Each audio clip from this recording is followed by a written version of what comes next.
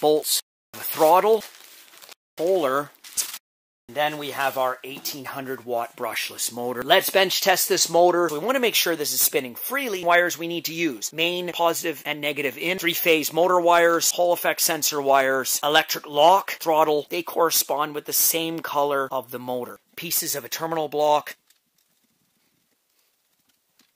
phase wires hooked up, the Hall effect sensor wires. We'll just plug that in and then we'll do a quick little check. Make sure they correspond from this plug to this plug. So we have blue, blue, black, black. We're going to hook up our throttle, red and red, black and black. Electric lock plug. I'm just going to jump that with this tie like that. Now our controller is on to go from the controller to the batteries. And see.